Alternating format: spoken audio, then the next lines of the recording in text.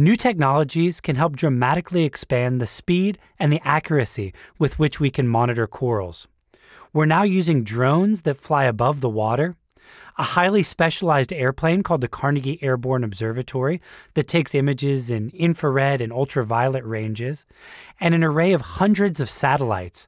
And all of these things are mapping the exact same coral reefs at the exact same time.